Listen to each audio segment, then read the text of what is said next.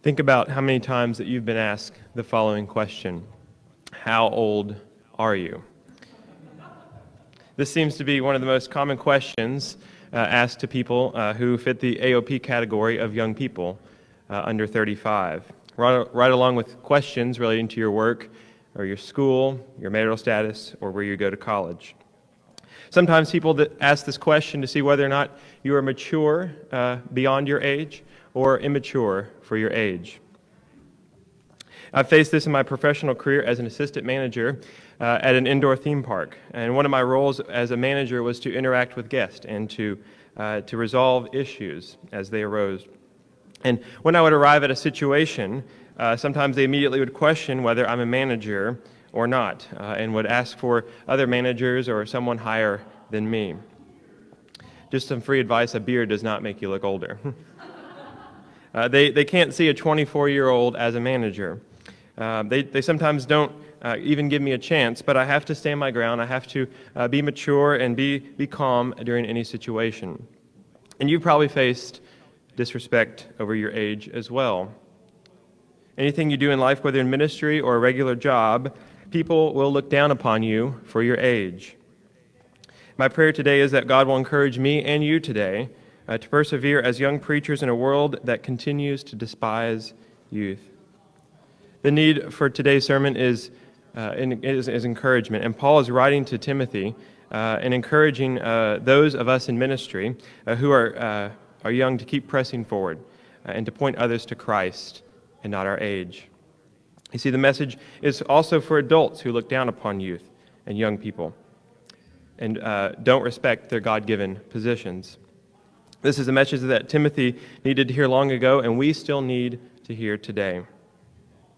Paul wrote the letter to Timothy while he was in Macedonia, and where he instructed Timothy to address the issues within the church. And this is a beautiful example of how God shows us through the Bible that the same issues Timothy and Paul faced, we still face today. And that brings me to my first point today, is to be an example. Look at the first part of verse 12, chapter 4. It says, "Don't let anyone despise your youth." So what does Paul say? Don't let anyone despise your youth. Well, Paul is telling us that in the Greek culture, great value and emphasis was placed upon age and experience. When Paul wrote this letter to Timothy, he was in his 30s, and he was considered young at the time. And even today, millennials and Generation Z are constantly criticized and despised, and some of it is rightfully so. But most of it is unwarranted, it's false, it's hurtful, unproductive, and irresponsible. My fellow young people, Paul is saying, don't give adults reasons to look down upon you, but listen to them and gain wisdom and knowledge from them, from their stories and their lessons and their experiences. And to the adults, instead of solely criticizing and despising us, correct us, provide instruction and counsel and wisdom, and teach us and point us to God's Word. There are young people in this room like who've been in situations where they're looked down upon and not respected for their positions. Let me remind you that God calls us to preach and to teach.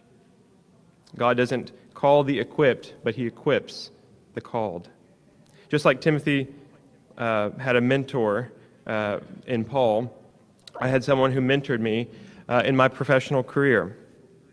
Ken is a great man. He was in his early 50s, and he mentored me, took me under his wings, and helped me to be an excellent manager at this facility. And instead of ignoring his advice, instead of acting like I knew what I was doing and had everything figured out, I soaked it in, and I ran with it. And it stuck with me, and I valued his experience and his knowledge. And on December 31st, that was my last evening working for this company. And when I announced my resignation to devote more of myself to ministry and to God's work, God showed me how much I learned. And I could not believe how many employees I impacted, and I was sad to see them, and they were sad to see me go. So how did I do that? I listened to older and wiser people like Ken. You see, you find older and wiser people in your congregation, in your workplace or your school. Observe them. Ask questions. Listen to them. and process what you have seen and heard. And if you want to gain respect from adults and have people see Christ and not your age, Paul gives us wisdom in the second part of verse 12. He says, "But set an example for the believers in speech, in conduct, in love, in faith, and in purity." The point is not this. The point is not to find out what older people or adults want and just give it to them. The point is to find out what kinds of words and conduct God wants from us, and to do that. And he gives us love and faith and purity in this passage as examples of what we should do to gain that respect. What Paul is essentially saying is that the way that I want youth to pursue not being despised is to look to God's standards of love and faith and purity. In that way, even young people can become examples to older people. He gives us 5 ways for us to be the example. Number 1 is word. "Let no corrupting talk come out of your mouths, but only as such as good for building up as it fits the occasion, that it may give grace to those who hear." Ephesians 4:29. You see, we all struggle with this. We all struggle with words, whether we want to admit it or not. We have to be constantly alert and thinking about the words that are coming out of our mouth. Just like toothpaste, once it's squeezed out of the tube, it cannot be put back into the tube. Once words come out of our mouth, they cannot be put back in. Number 2 is conduct. "Conduct yourselves honorably among the Gentiles, so that when they slander you as evildoers, they will observe your good works and glorify God." Think about how we act in public, how we act in our church, how we act in our school, in our workplace. Are we being Christ-like? Are we being mature and respectful? Or are we being childish and rude? Number 3 is to love. If we have the true love of God shed abroad in our hearts, we will show it in our lives. We will not have to go up and down the earth proclaiming it. We will show it in everything we say or do. Jesus said, "Love the Lord your God with all your heart, with all of your soul, with all of your mind, and with all of your strength, and love your neighbor as yourself. There is no other command greater than these." Number 4 is faith. The late Billy Graham painted the picture, "I have never been to the North Pole, and yet I believe there is a North Pole. How do I know? I know because someone told me. I read about it in a history book. I saw it on a map in a geography book. And I believe the men and women who wrote those books, and I accept it by faith." And he quotes Romans 10:17, "So faith comes from what is heard, and what is heard comes through the message about Christ." And lastly, number 5 is purity. What does Paul mean by this? "Therefore put to death what belongs to your earthly nature, sexual immorality, impurity, lust, evil desire, and greed, which is idolatry."